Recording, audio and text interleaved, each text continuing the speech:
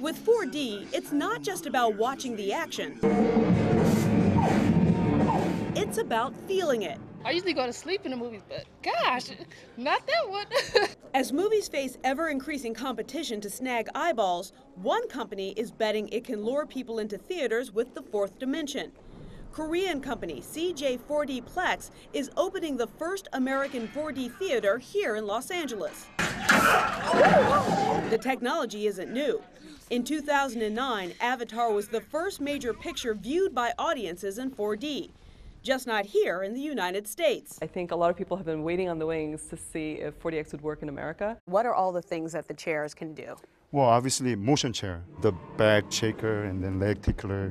So leg tickler, that's the official term for it? Oh, that's good for the horror movies. I mean, it creep you out. And if that's not enough, there's more effects in and around the chairs, like mist, rain, wind, strobe lights, even scents and bubbles. I assume you just took it. Or you would. But the company may have an uphill battle. It's not family oriented. It's something that you would go out with your friends. While last year's total box office jumped 1% in the U.S., 3D receipts went the other direction, dropping 1% even though Hollywood's 45 3D releases were 9 more than the year before. So many American movie theater owners are hesitant to take on 4D until they see how this theater does. What they're going to require with 4D is for audiences to get on the 4D bandwagon. If that catches on, then it goes from being a gimmick to a trend and potentially a habit of moviegoing.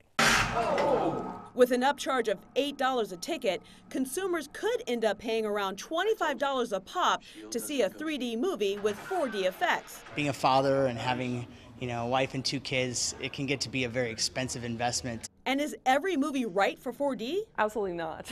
I mean, we do our job in choosing movies that would work well in 4DX. It's not like we're doing something constantly like a ride. We pull back, let the story take over, but then when there's exciting moments, the 4D gets going and, the adrenaline is rushing.